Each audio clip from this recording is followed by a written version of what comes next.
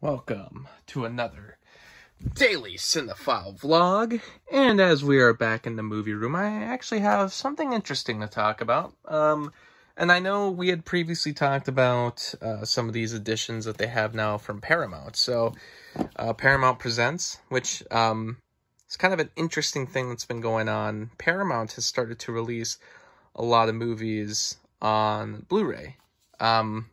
Which, you know, is like, why is that news? Well, it's news because it kind of tells me that the studios haven't fully given up on the Blu-ray format yet. And whereas, you know, Warner Brothers kind of has, you know, Warner Archive now, where everything's kind of released exclusively online, on demand, Paramount has actually done something different, where they're actually working to release a lot of movies on Blu-ray that never been available on Blu-ray, or never had that great of releases on Blu-ray, and give them really high quality, like, special editions. In some cases, I've heard some complaints. I know that they have a Blu-ray out there of To Catch a Thief, the Hitchcock film, which, you know, I have the 2012, I think this is the 2012 Blu-ray here, yeah. Which I've heard people say that this transfer is actually better than the new one that they released with the Paramount Presents line, so I at this moment, I don't know if I'll end up getting that or not, but they also announced the other day that the 100-year-old silent film, The Sheik, is actually going to be released Paramount Presents. So, like, you know, it's kind of all over the place what they're releasing, because I know initially they released, like, Pretty in Pink, Ghost, you know, some of these really popular Paramount movies, and then, you know, they got to work on doing things like, you know, Roman Holiday, which, you know, never really had a Blu-ray release. But then out of nowhere, they're also doing, like, pretty, like, for general audiences, pretty obscure releases. So The Sheik, like, it's awesome. It's been, it's a 100-year-old film, and from my understanding, I think it only ever had a Kino Blu-ray release that I think is out of print at this point, but it's, like, it's incredible that they are actually releasing that, that Paramount's doing it, not just giving it to some other company to do, because, you know, silent film releases don't always sell the best unless they're going to be done through, like, Criterion or Kino, or, you know, I guess even maybe Shout. Well, actually, I don't even know of many silent films that have been released through the Shout factory. But Criterion, yeah, I could totally see them taking on the silent film. But for Paramount to release it themselves, it's just interesting.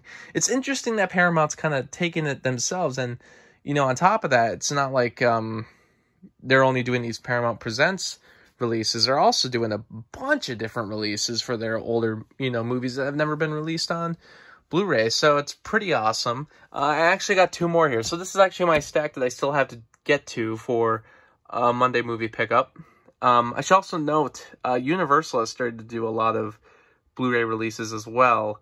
Some of them, they're, you know, letting other companies do releases for them, but, you know, like, for instance, like, I got this Smoking the Bandit 3 movie collection. They finally did the sequels on Blu-ray, which I gotta say, I'm shocked. I'm just shocked that we're still getting so many movies on Blu-ray at this point, when I've been told that Blu-ray is a dead format. It's like, yeah, it definitely is. Like, everything's going digital, you know, obviously, and digital's kind of the way to go, and I understand that, and especially for, like, the storage part of it, I totally get that.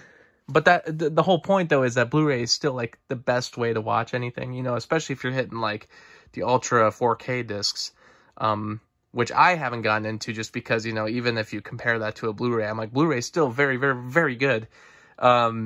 There's even, like, I don't even know, like, if the human eye can experience 4K the way that it's supposed to be experienced, or, you know, I've heard those rumors, but I guess I've never actually read up on it, but I haven't started a 4K collection, really. I'm good with Blu-ray. I don't need to discuss that again. Basically, though, I have these other releases, though. So what's really cool is that, you know, The Greatest Showman... Oh, Greatest Showman. No. Similar title, but this is The Greatest Show on Earth. So this was a very unpopular, actually, Oscar winner for Best Picture, because a lot of people say that this shouldn't have won. But the main point is that this movie did not have a Blu-ray release for many years, even though, you know, it won an Oscar, despite the fact that some people don't agree with that win. It still won an Oscar. It was kind of weird that there's not a Blu-ray release of it. There's actually quite a number of Best Picture winners that haven't been released on Blu-ray. I mean, here's the Best Picture winners here. Like, you know, Hamlet still hasn't gotten a Blu-ray release in the States. The Life of Emile Zola, The Great Ziegfeld, Cimarron, Broadway Melody. All those movies haven't been released on Blu-ray. I've discussed in those Monday movie pickups maybe why they haven't been released on Blu-ray. But yeah, like, Greatest Show on Earth is like, you know, from the 50s, and even this didn't have a Blu-ray release. Even like Around the World in 80 Days doesn't have a Blu-ray release. So it was weird. So finally, The Greatest Show actually did get a Blu-ray release through the Paramount Presents line, which is awesome. Just as a person who's trying to get all the, you know, Best Picture films on Blu-ray. But the main one I wanted to talk about was Almost Famous. So I have seen this movie. I wasn't as into it as I was, you know, kind of hoping I would be. I was actually quite excited to watch this movie, and it was okay. But the main thing I wanted to talk about is actually the copy I owned was right here. So this is the bootleg cut. And the bootleg cut was the only way you could get this movie for many years. Or on Blu-ray anyway. The DVD release did have the theatrical cut. But if you got it on Blu-ray, you'd only be able to get the bootleg cut in the States at least. And it's one of those weird things where I've talked about this a little bit on some other videos before, but I'm not a fan of doing this. If you're going to release something on Blu-ray, release all the cuts. Especially when it's like maybe not everyone likes the director's cut. Maybe some people like the theatrical cut. You know, there's some cases where more people do like the director's cut.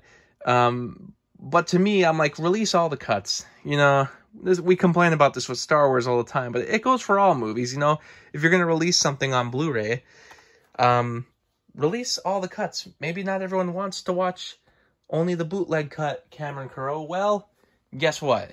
I saw this edition from Paramount Presents, which, new artwork, which is, I do like this new artwork. To be honest, I'm not... as much, I kind of, the original poster's okay, you know, it's got an interesting style to it, but, you know, I do like this new artwork, even though it just ends up being a bunch of faces of the actors. I actually think there's, like, a nice composition going on there, and, you know, even in the inside flap, they do have the original poster. I'll show it really quick, which, by the way, this is the original poster. So it's just Kate Hudson's face. Like, yeah. Cool. But this bootleg cut actually kind of added some, like, newspaper material to it to make up her face. So it's like it's a little more interesting of a cover. I do kind of prefer this cover. But I thought that's all it was going to be. I thought Paramount was just re-releasing this on Blu-ray. Some of these... You know, Paramount Presents line Blu-rays have just been newer transfers that don't have any new special features. It's just a re-release, basically, because it's due for a re-release. It hasn't had a Blu-ray release in many years. And then, to my shock, as I was reading up about it, they actually have the theatrical cut. Yeah, they have both cuts on here. After many years since it's been released on... you know, Blu-ray originally with the bootleg cut. After all this time and the fact that people have said that Blu-ray's dying, they actually released the theatrical cut on Blu-ray. I don't even know if the theatrical cut was, like, available digitally. So I was kind of shocked. I was like, seriously? It's almost like, you know, weirdly enough, like the studios are listening to the fans. And I'm trying to dig this out right now because I'm trying to show you. It's not just a one-disc thing either. No. There's 2 discs in here. Look at that. It's always fun doing this with one hand, isn't it? But look at that. The theatrical cut and the bootleg cut. And so this is a Paramount movie, which, you know, and I said before, I wasn't... like, so in love with the movie, but the fact that there is the theatrical cut now, I probably will watch this movie again in the future and watch the theatrical cut. And, you know, I'm sure there will be some arguments out there that maybe the bootleg cut in general is better. And I'm like, yeah, you know, and more power to it. And maybe I'd agree, too. But at least now I have the actual option to watch both cuts. You get that? Like, I'm actually able to watch both cuts now and compare myself. I don't need to just... have everyone else decide for me, or, you know, let the popular opinion decide for me which cut is better, or to let the studio itself decide for me which cut is better and only release that cut because, you know, there was a theatrical cut. There was something people saw in theaters. The movie was liked when it was in theaters. So whatever was shown in theaters, people must have liked, right? You know, there's other cases where I'm pretty, you know, I'm about to kind of go out here with no knowledge, but I'm pretty sure once upon a time in America, so the director's cut is much more popular than the theatrical cut. I think this Blu-ray release only has the one cut on there. Oh wait, no, that's a lie. This actually has the theatrical cut. Okay, so let me change what I was going to say. Once Upon a Time in America is a great Blu-ray release because it actually has both cuts. There's 2 discs. And even though the theatrical cut is, you know, overall people say the director's cut's way better, and that to an extent that the theatrical cut's not even good, which is really interesting. It's very rare that like a movie has that much of a turn where it's like one cut is so much better than the other. Like I don't even know what the difference between the 2 Almost Famous cuts are, but you know, my argument is that they should just both be available. That's it. Like I'm not trying to make an argument that, you know, oh, there's only like, oh, there's maybe one additional scene or something. No, it's like my argument is I don't care if there are 2 cuts of a film, release them all. But here's a case where like these are such different cuts of the film to the point where some critics hated the theatrical cut but loved the director's cut. And yet they still release both. Even if no one's ever going to watch a theatrical cut ever again, they still release both. Because that's how it should be. You should allow people to watch both cuts. So the point I'm trying to get to, though, is that since Almost Famous finally had a Blu-ray release of the theatrical cut alongside the bootleg cut, there was one movie I wanted to bring up that I absolutely adore that has only ever been available on Blu-ray in the director's cut. That's Tropic Thunder. I actually have the DVD inside here because it has the DVD cut, which is just the theatrical cut. But the theatrical cut's never been released on Blu-ray. It's always been a director's cut. But if you look, if I can get to it. Oh, this is actually DreamWorks. So, never mind. Maybe my point's destroyed. I thought this was a Paramount movie. I think DreamWorks might have had Paramount handle the distribution at the time. So maybe that's why I thought it was a Paramount movie, but it's not. But still, overall, I'm still hoping that this movie someday gets a theatrical cut along with the director's cut.